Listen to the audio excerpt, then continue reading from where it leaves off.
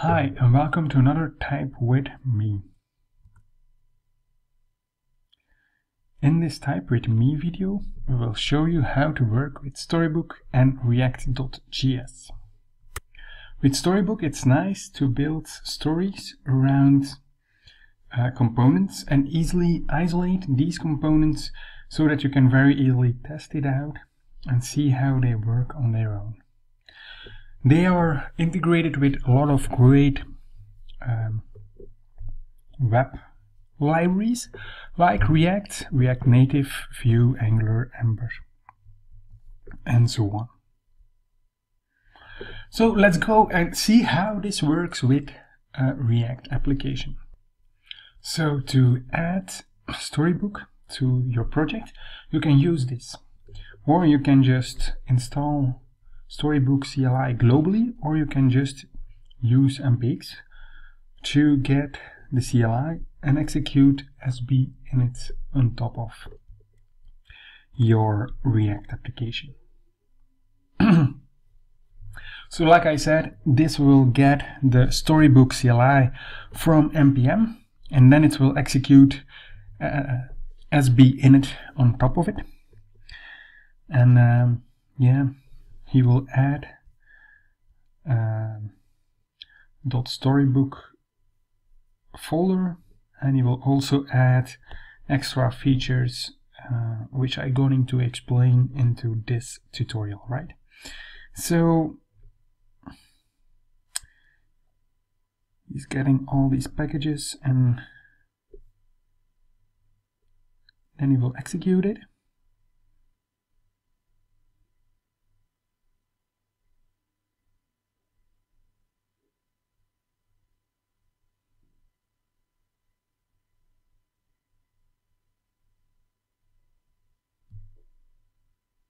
So now he has all the packages, and you see now he detects that it's an Angular application and he will do the right things for Angular, right? Isn't that great? So one of the things that I'm going to change here is the stories. So you have stories within the stories folder, but I also want to have just my stories with .stories.js. So whatever I create as a component can be of a story, right? So it's up to you if you want to have a stories folder or if you want to have your stories.js file next to your component. So now it just needs to have all the things there, but we can just look into what he already created, right? So one of the things that he already created is, for example, something like a welcome component, and you will see that a welcome component is within the add storybook /react/demo. And the same is here within button, and then you will see that you just can create very easily an emoji, for example. That's just a button with some kind of actions. So every const that you have within these stories will be a story. All right. And we can just have an export default with the title button. So now we can start Storybook with yarn Storybook, and you will see that he starts Storybook.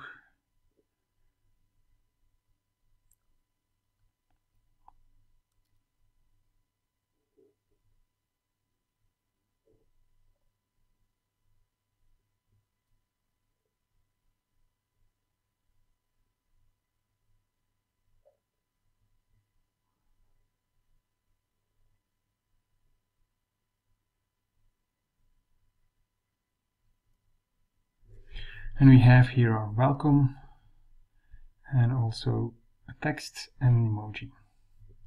And when we click on the emoji, nothing happens. But okay, that's not a problem, right? Great.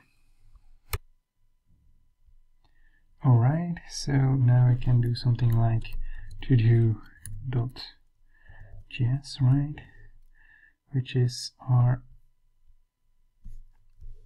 to-do React component.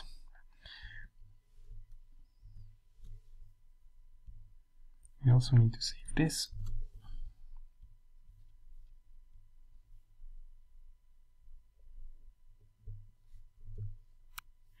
So now we will create our new to-do.stories.js, right?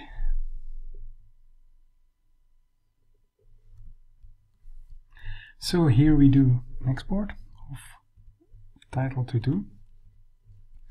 So and underneath that we can define a lot of stories, right?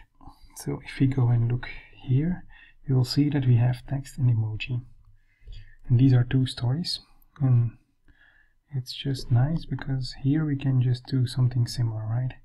We can do in our to do here something like this, but then with to do,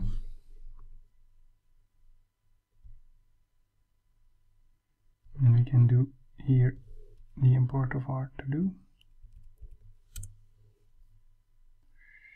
and of course this has something else,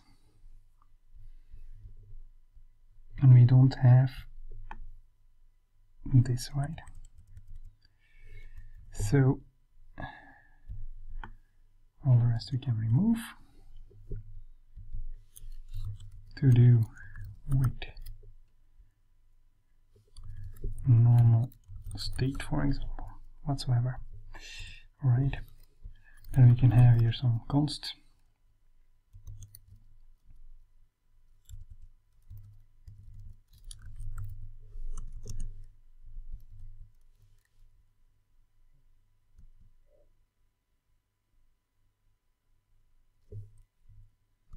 and this has a title,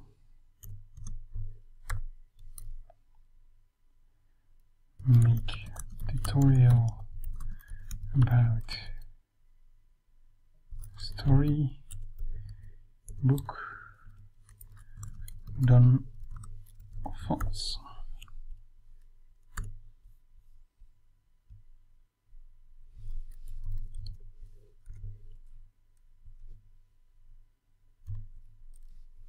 And then of course we can do here to do item, and when we now save this,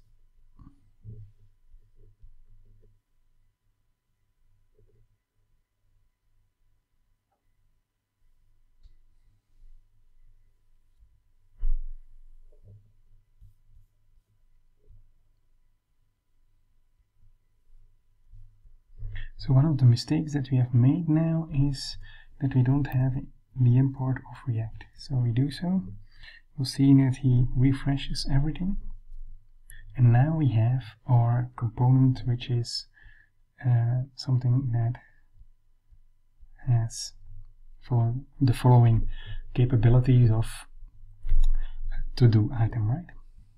So when we want to have a to-do item with a checked state, we can very easily do that. The only thing that I need to do is with checked state, and then of course here we have something like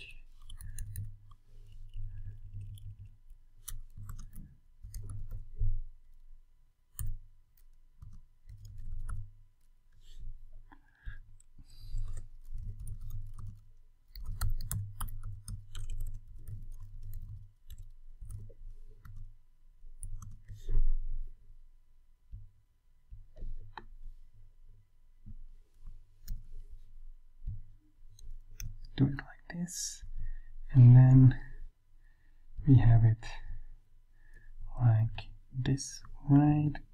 So that's great. We save it, you will see, he will compile it again. So now we have our new component here, and when we go to, okay, so this needs to be checked, right? and this needs to be true. So when we now go to Storybook, you see two stories. One is to do with checked state and one is to do with normal state. So it's easy to play a little bit with that, right? So another thing that you can do is create actions. For example, here export const actions undone, and that's the action undone, right? So here we have that. And then here when we do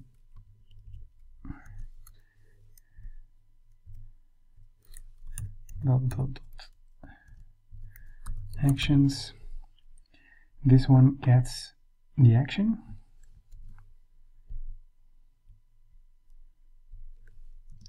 And we can do the same here. And then of course in the to-do.js we need to do something like the onChange, and we have undone, right? Now we save that. Now when we go to this one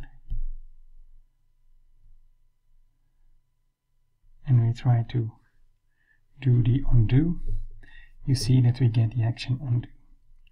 The same here, when we do this, we get the action undo of undone, right? So it executes the action correctly, like we would have. Of course, we have here also our action. We can very easily fix that by just remove the export. Everything that you export will be seen as story. So when we now go to our stories page, we get this one. When we click on it, we get our action undone. When we click on it, we get our action. When we click on it, we get our action. When we click on it, we get our action. This is great, right? It's very easy to debug your components, to work with your components separately. So I hope you enjoyed it. I hope you will choose to use Storybook right away. And thank you for watching. Please subscribe to my channel if you like this tutorial, and see you next time. Bye!